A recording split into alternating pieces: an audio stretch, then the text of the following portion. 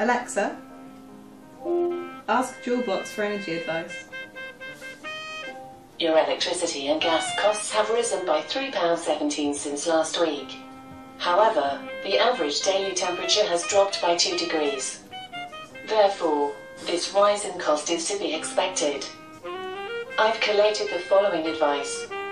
Did you know the utility lights were on for 8 hours last night? This cost you 13 pence.